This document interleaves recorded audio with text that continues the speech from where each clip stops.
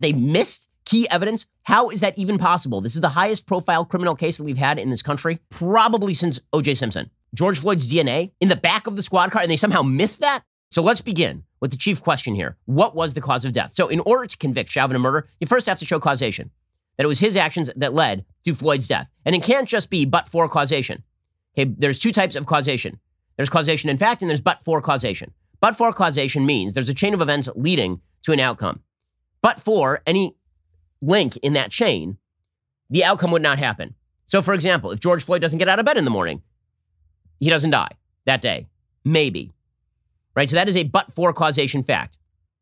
If the person in front of him at the stoplight had sped through a yellow, maybe he's not there at that particular time and place. Is that person responsible for his death? No, because there's a difference between but-for causation and then causation in fact. If there are many intervening factors in a particular case, that goes to the question of causation in fact.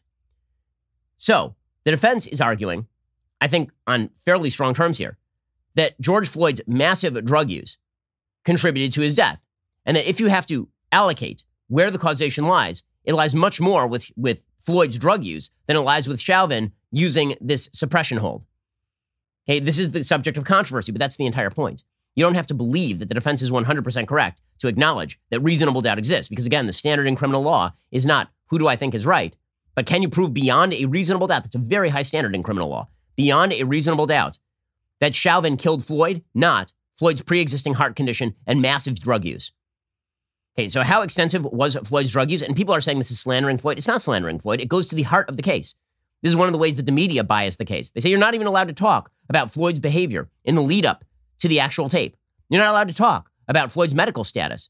Well, if you're not allowed to talk about that stuff, then we honest to God should not have defense in this country. We should not have legal defenses in this country if you can't talk about the factors leading to the guy's death.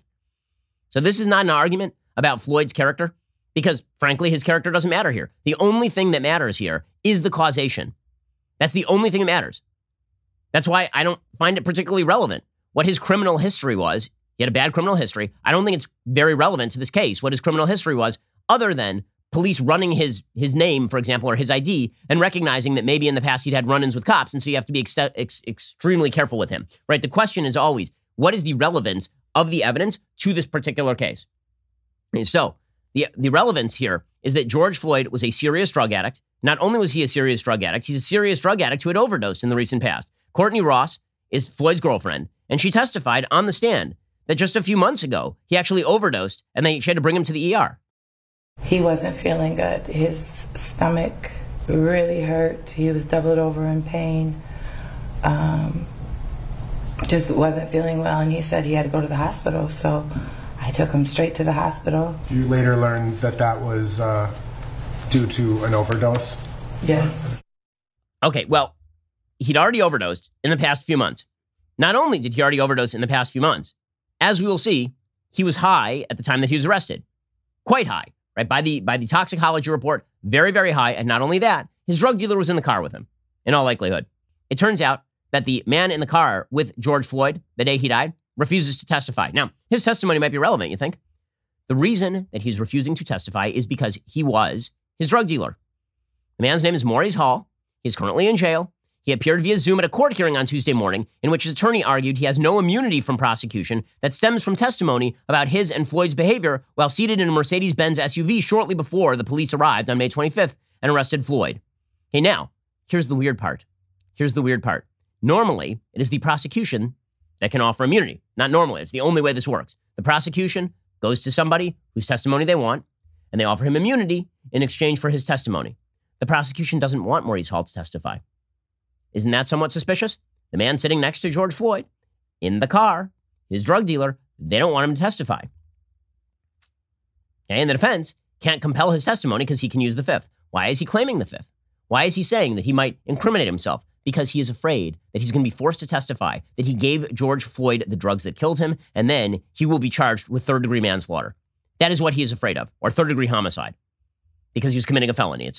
So that means it's felony murder, right? So this is a serious problem, okay? If you're the prosecution, normally it would seem kind of relevant to, question the guy in the car with Floyd. Maybe that guy says that Floyd wasn't high. Maybe that guy says that Floyd wasn't exhibiting no symptoms of having any sort of medical trouble, right? all that testimony would be relevant. The prosecution is not offering him immunity because they don't want him to testify. And the reason they don't want him to testify is because they are afraid that then the defense will question the guy, and the defense will say, by the way, didn't you give this guy enough drugs to kill him? And then the case is exploded. So it's kind of a big deal that Maurice Hall does not want to testify. According to Nelson, Eric Nelson is the lawyer for Chauvin. He says that the jury would hear from Hall.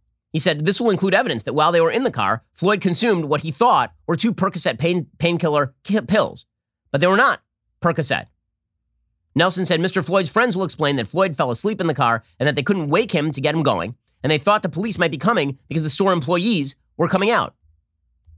Okay, but now Hall's lawyer says he won't take the witness stand.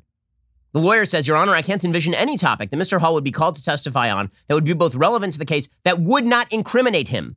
Mr. Hall's testimony in these matters would specifically put him in the position of being in very close proximity to Mr. Floyd in a vehicle where drugs were found during a search by police following Floyd's death. Courtney Ross actually testified that Maurice Hall was the person selling pills to Floyd.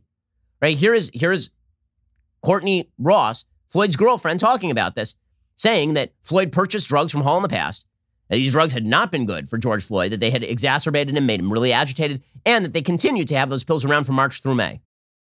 Would you agree with me that the FBI agents asked you from March to May if you continued to purchase those pills from the same source? Did they ask you that question? They did.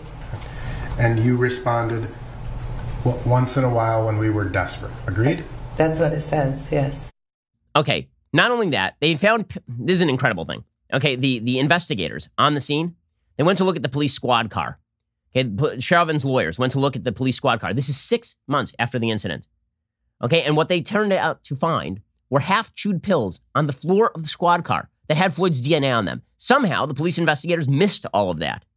How is that even possible? This is the highest profile criminal case that we've had in this country, probably since O.J. Simpson.